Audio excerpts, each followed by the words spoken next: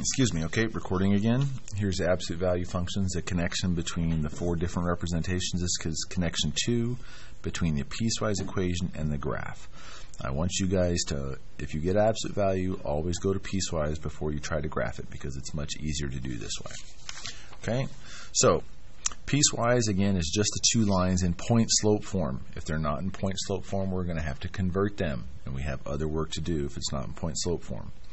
Remember what I talked about in the other video, our convention that's the right leg is going to be called the positive side. It doesn't matter if the slope is positive or not. We're just going to call the right side the positive side and the left side the negative side. Okay? So when they give you the piecewise equation, or you find the piecewise equation, you should be able to find h and k. Remember, h always lies, and plot that point. Okay? The positive side will have that slope. So go to your vertex and graph up 2 over 1 and draw your line.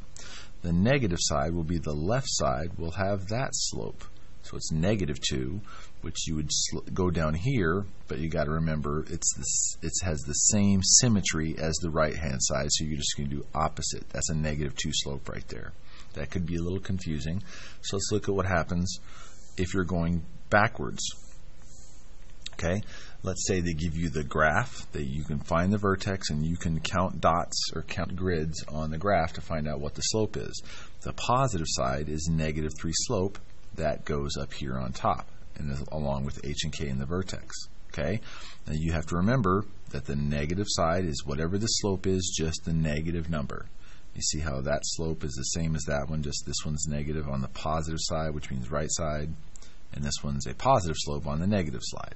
So this positive and negative in this case is just our naming convention, so we can talk about the right or left leg of the absolute value. Okay, that's it.